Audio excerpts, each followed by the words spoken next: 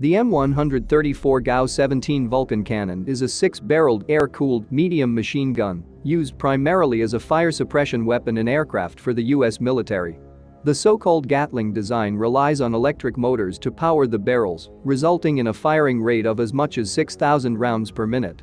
It is used in a variety of rotor-wing aircraft in the door gunner position and is used by the U.S. Navy for its riverine craft and special operations watercraft.